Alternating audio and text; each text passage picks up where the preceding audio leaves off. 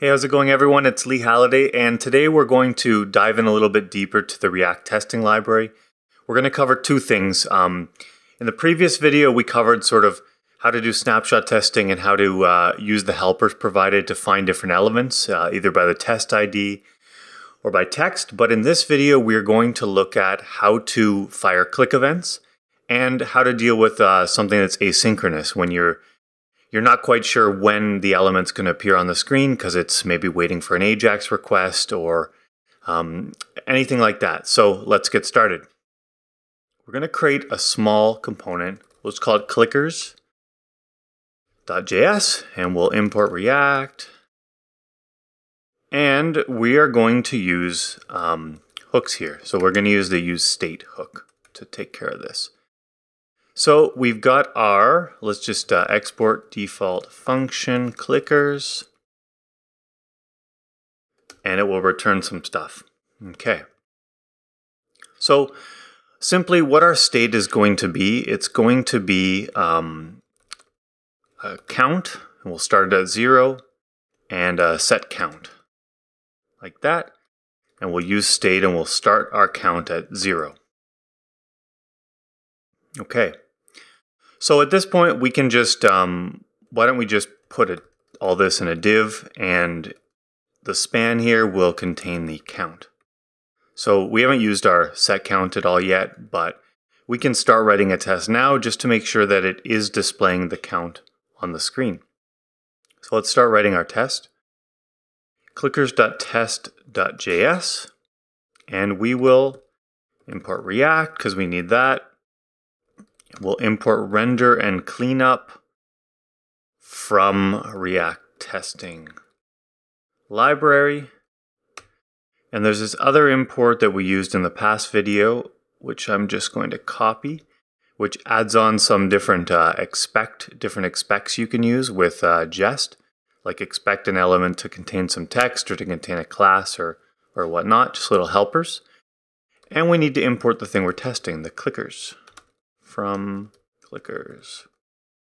Okay, so we can just start with it displays the count, and we'll put our little test here. And what we're going to do is we are going to render our clickers component, and then we're going to get a response back, and here's where we can destructure whatever the render function from React testing library is returning us. In this case, we'll use get by text. We'll use that one. So now we can write our first text, and we can say, and this is sort of a dumb test, but it will make sure that it works. So we'll expect get by text. Actually, let's swap this out. Let's use get by test ID. In which case we need to add a data test ID here. So this will be the count element. And we've added this so that we can access it in our test. So we'll get the count element, and we are going to expect it to have text content 0, because that's what our state starts at. It starts at 0 right here. So I'm just going to put our after each call the cleanup function so that it cleans up sort of any leftover stuff that React testing library uses for each test. And then we'll start this up. So yarn test. Maybe I should make sure it's failing first, right? So expect it to be 1. It fails because it actually had 0, which is correct. So we can do this, and our tests should all be passing now. Cool. So now let's add in our click events. So we'll start over here in our actual component, and we'll just add some buttons. So we'll add the ability to increase and decrease this counter. So I guess we could just do this inline. So on click, we will call a function which will say set count, and this one is up, so it will be count plus 1. Save that to get some formatting. It's a little ugly, so why don't we just create a little function here, increase,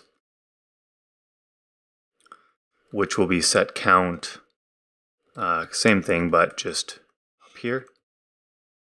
And we'll do decrease, which will be -1. So now we can just clean this up a little and call increase when you click that, and decrease. Oh. Yeah, there we go. All right, our test is still passing. We haven't actually tested these buttons yet though. So what we want to do is basically trigger the click event for either one of these buttons, and we want to make sure that the thing it renders out is what we expect. So if we click up, we expect this count element to contain a 1, right? If it started at 0. So to do that, we need to add in one extra function, and that's called fire event. So we can do a new test here. So it increments count. So we'll just copy this because we're going to be using the same render of the clickers. We still need the test ID, and we'll use get by text as well now. So what we can do is we can first find this up button using the get by text. And what we want to do with it and click it is click it. So the way you do that is you say fire event dot click, and you have to tell this fire event dot click function which element to click. So we'll say click the one that says up. So then after, what we can do is the same sort of test as above. So we'll just copy that down, and we expect it to be 1, right? Because we've clicked the up button and everything passes as expected. Okay, so that works for sort of when it happens right away, but what happens if maybe it was making like an AJAX call or something and it doesn't happen immediately? So let's just sort of fake that out, and what we'll do is when you click decrease, we actually won't call it right away, but we'll do it inside of a set timeout, sort of to mimic the asynchronous, maybe an AJAX call or something like that. And we'll just say it takes 250 milliseconds, but that should be enough time to sort of make it asynchronous. So we will do another one, and we will say decrements count delayed. So we will find the down, and we will expect this to be -1, I believe. Okay. So we expected it to be -1 because we clicked down, but it was 0. And that's because the down event takes 250 milliseconds. So when we ran this code, it actually hadn't changed yet. So what we need to do is use a different bit of functionality that comes with React testing library anytime you sort of need to wait for something to happen. So wait for element. And what we can do is we still need to fire the click, but what we want to basically do is wait for an element to have -1 in it. And the way we can do that is we can first convert this to be asynchronous so that we can use await. And we will say the count here, and we are going to wait for element. So what you do is you pass an arrow function to wait for element, and the thing you pass to it is some sort of lookup function like get by text or get by ID that finds an element, and it's going to just keep looking until it finds this.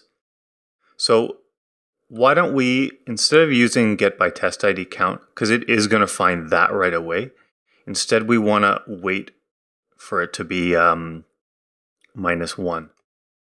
So we can say get by text. So keep waiting until you find, we'll call this the count span. So keep waiting until you find an element that has -1 in it.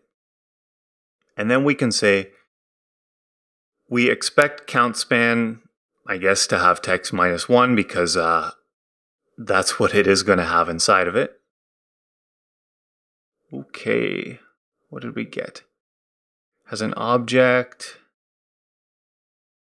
but it received this. All right, so let's come over here.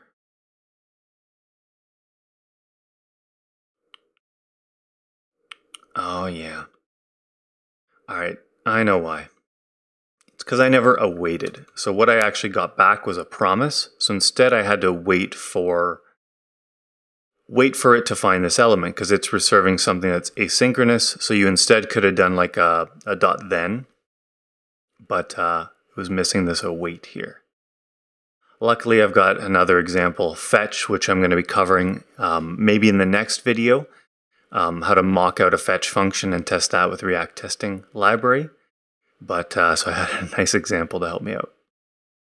Okay, so this works. It is a little bit weird that I'm sort of waiting for -1 and then expecting it to have -1. So I probably could maybe to say something like to be visible, or there's a lot of different expectors I could use, but the purpose here is basically to test that it was, when you clicked it down, asynchronously, it 250 milliseconds later updates the state, which will render out the -1. So we were able to accomplish that by first making our test async so that we can use await. And then we await for the element. And just to go over that again, the way that works is you pass it an arrow function. And this arrow function contains one of these lookup element functions. And it's going to, I think, just keep sort of checking periodically to see when this thing exists, and when it does, it will resolve the promise and it will give us that element back into this variable here. I think it has a max wait time of 4.5 seconds, and that's because Jest itself has a maximum test time of 5 seconds, so it's sort of just coming under the maximum Jest time. And then once we have this, we could do anything we want. We could, why don't we switch it a little bit? We could make sure that it has a certain class on it, or we could test it and make sure it has an attribute. But we just wanted to make sure that the click event worked. Cool. So we were able to write 3 tests for this little class. One that just makes sure it renders sort of originally when you haven't clicked anything. One that makes sure when you fire the up event, it updates the content to reflect the new state. So we are able to test our set state hook to make sure that it works correctly. And the decrement one, which we set sort of like a fake asynchronous using set timeout so that it doesn't happen right away. And we were able to wait for that element to get updated and contain -1. And then we'll just have a test to make sure that it did have that. And really here what we're testing is that it was able to find this span that has -1. So that's it. Next up in this little video series, I'm going to be covering fetch, how to test and mock asynchronous code. I think this one will use Axios, so stay tuned for that. Thanks.